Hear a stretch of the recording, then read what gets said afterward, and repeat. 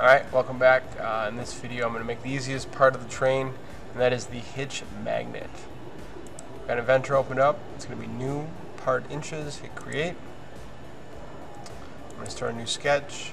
Again, I generally click on the XY plane. Essentially we have two circles here. Circle off the center, making sure that it is diameter going all the way across. Right? This is a diameter 0.25. And this is a diameter 0.45. So off that same center point, 0.45.